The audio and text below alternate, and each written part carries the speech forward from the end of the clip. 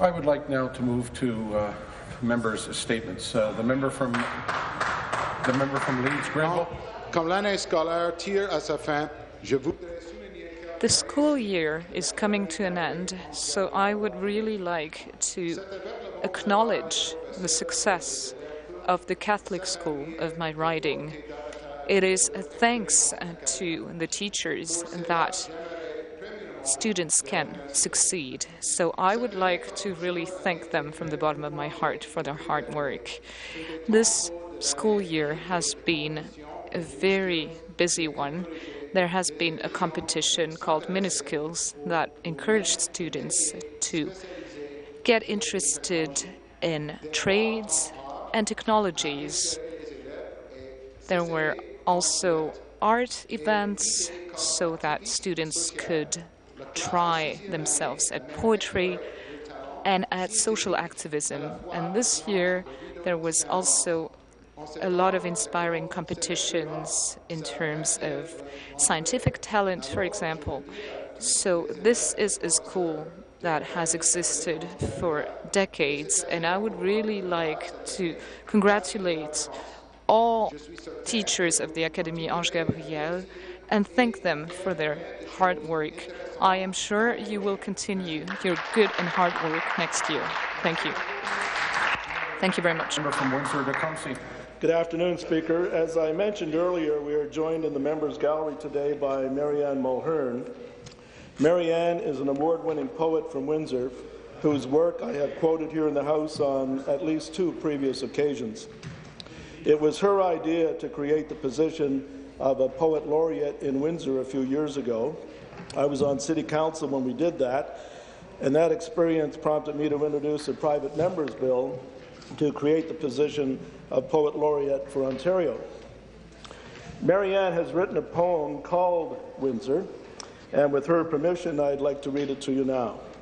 Windsor, a river seeded with light, radiance of sun and stars, flows through the heart of Windsor, gives breath to 10,000 roses, reflects the face of a city, created from strength, men, women, and children, enough faith to endure, enough hope to build bridges, span of this millennium, when Windsor thrives, grows, glories in so many colors of the world, how they shine.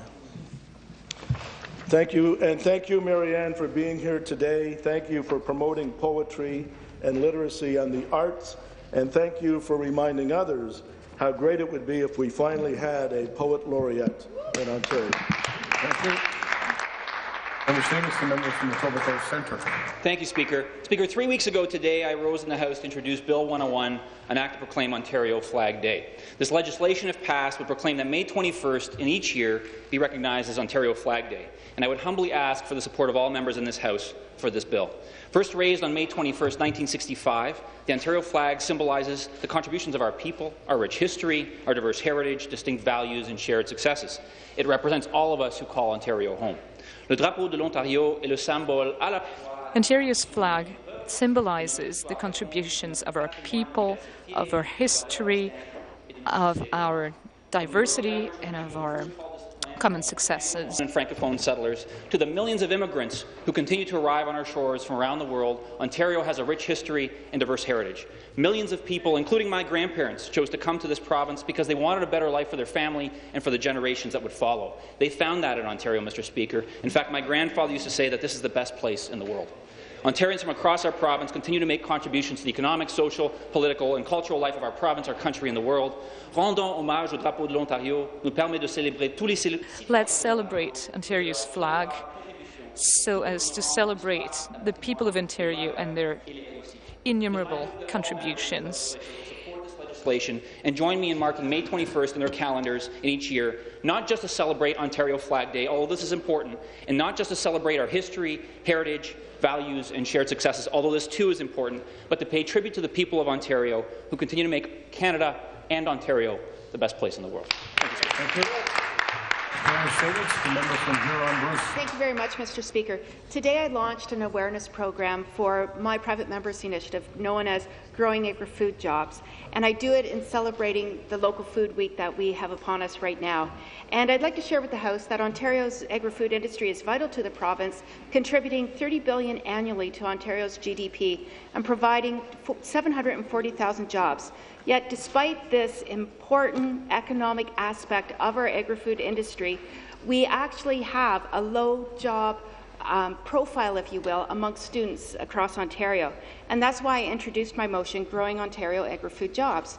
The motion asks that the importance of agriculture and food literacy is recognized by ensuring that the Ministry of Education includes a mandatory component of career opportunities associated with Ontario's agri-food industry in grade 9 and 10 guidance and career education.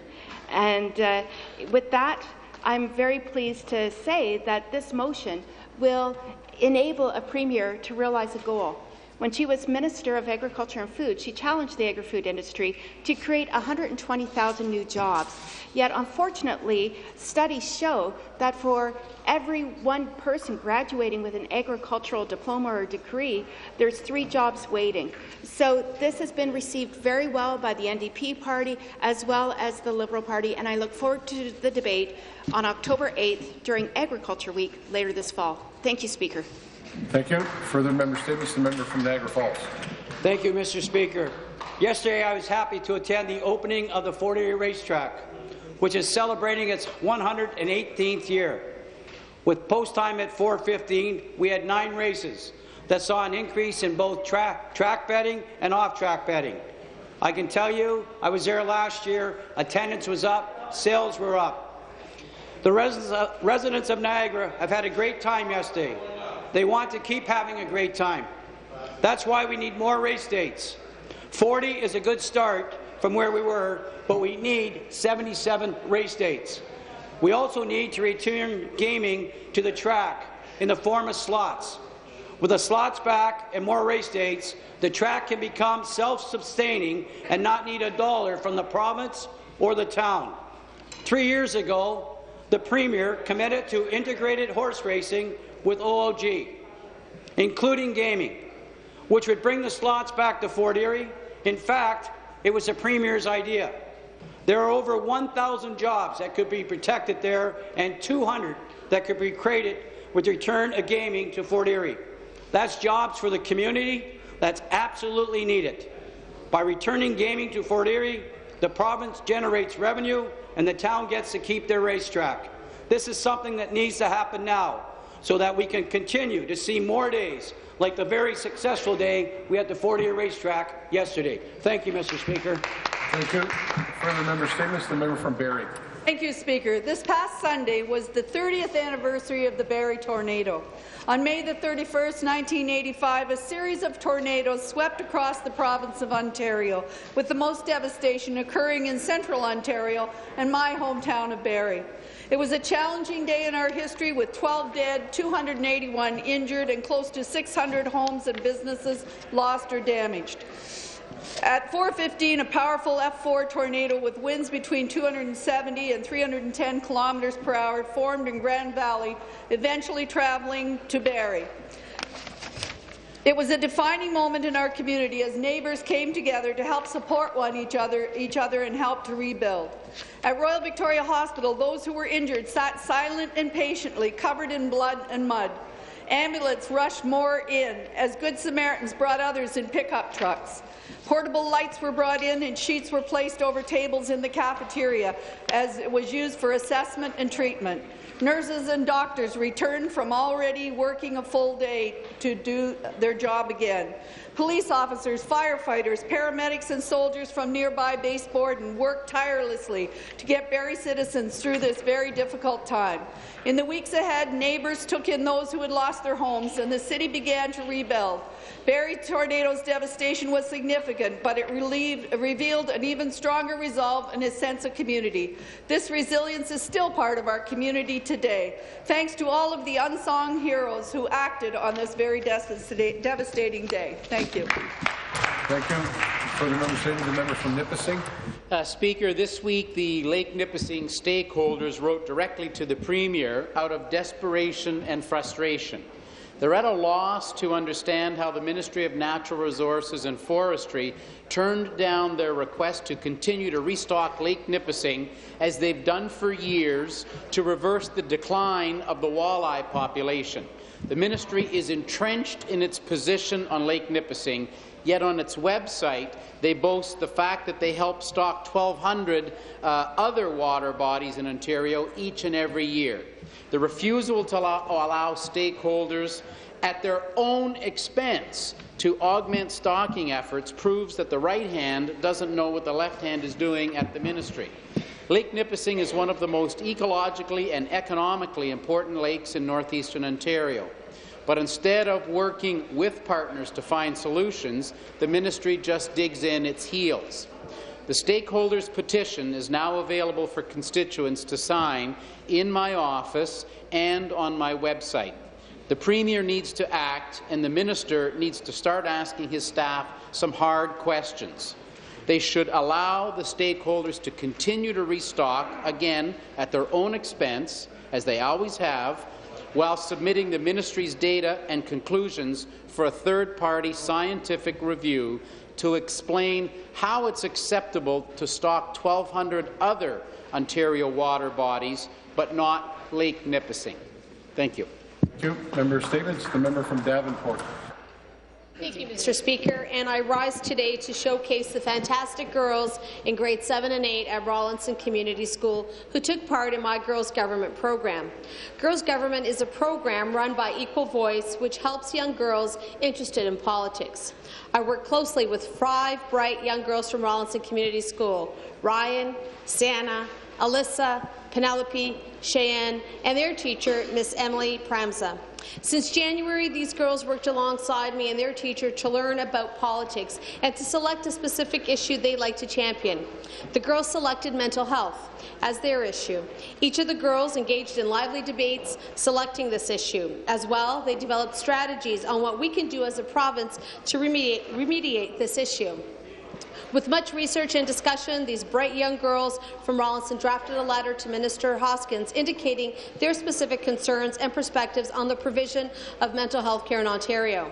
On May 27, I was happy to host my group here at Queen's Park, and I'm so happy that they had an opportunity to meet with Premier Wynne, with yourself, Mr. Speaker, and several MPPs throughout the day.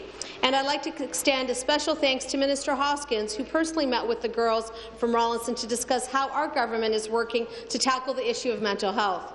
Mr. Speaker, the energy from the girls from Rawlinson helped me remind me of the importance of my role as a female politician in this legislature and as the first female MPP for the riding of Davenport. I wanted to thank them for their hard work and that I look forward to their bright careers going forward as active, engaged citizens in Davenport. Thank you, Mr. Speaker. Member statements. The member from Durham. Thank you, Mr. Speaker. I would like to acknowledge today for the residents of Durham and all of Ontario the success of the MSIFN, the Mississaugas of Scugog Island First Nation. I have the opportunity to meet regularly with Chief Kelly LaRocca, who never misses an opportunity to tell me about the MSIFN community and the charity casino that they own. The Great Blue Heron Charity Casino in Durham Region is a famous achievement in the Durham community and remains a great success for MSIFN as well as our entire region. Great Blue Heron was financed, built and developed by the MSIFN as a result of a nation-to-nation agreement with the Government of Ontario. The agreement was signed in 1993 and the casino opened in 1997.